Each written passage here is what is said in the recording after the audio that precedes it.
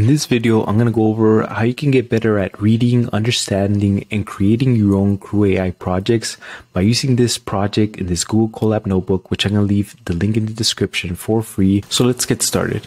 Now, if you've seen some of my previous videos, I know that you've seen that I spend a lot of time trying to find the easiest way for you to be able to install and run CrewAI projects so that you can start implementing these, using these for your business, for your hobbies, for whatever you need to do, so that you can start using agents for whatever use case that you desire. Up to this point, I think the easiest implementation has been to do Google Colab notebooks. But at the end of the day, even if the installation is easy, you still have to go through the trouble of looking into the Python code, editing it, and changing it in order to edit your agents. So I'm going to show you how you can use this project, which is actually just a fake CrewAI project, in order to get better at reading, editing, and just making your own projects. So all this project is it has 3 files, similar to the other CrewAI projects that we've built. It has an agents.py file, it has a task.py file, and it has a main.py file. So when you run this project, at the end of it, you're going to get this log export that's showing you step by step what the program is doing. So if you're not familiar with reading Python, if you're not familiar with programming at all, it's going to be good for you to go through this log, because again, within the program itself, anytime you see this line that says print, it's really telling the program to print the statement that says below. And how this is going to help you is you're going to be able to look at a CrewAI project, you're going to be able to run it, and then you'll be able to see the flow of how this program interacts. Now, in earlier videos, when I would talk about editing CrewAI projects, about editing Python code, I think one of the things that I took for granted was the fact that, one, I spend hours looking at this code, so I become very familiar with it. And two, I mean, at the end of the day, working as a developer is my full-time job. So I guess to some extent, I'm a little bit blind to the extent that I've become familiar with looking at code, looking at files, and being able to understand it. And because my goal is to get people to use CrewAI, even if they're not particularly technical, even if they don't have programming experience, I think it's also my responsibility to try and find a way to teach people the best way that they can understand code without having to take, a 2-3 month course on Python. So I'll reiterate again what this project does. This is a fake CrewAI project. Within this CrewAI project, we have 3 files. We have our agents.py file, which is all of this right here. And just like in a regular CrewAI project, we build out our fake agents. Again, this isn't going to run anything. It's not going to search the web. And within this file, we can see that when you run it, it's going to print out the actions. Here you see this print statement that says creating a business analyst agent.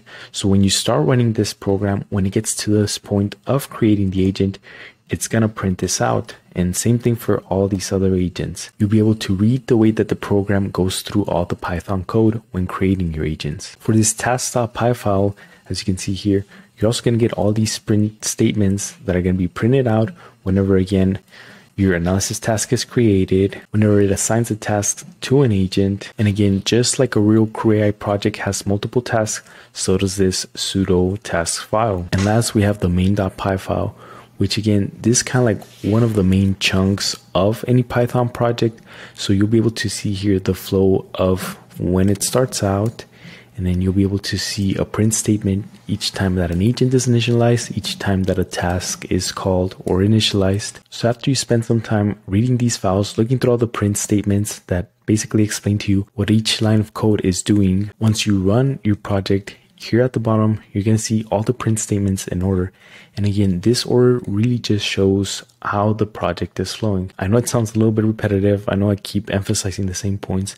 But again, I think this is going to be very beneficial for you, especially if you don't have programming experience.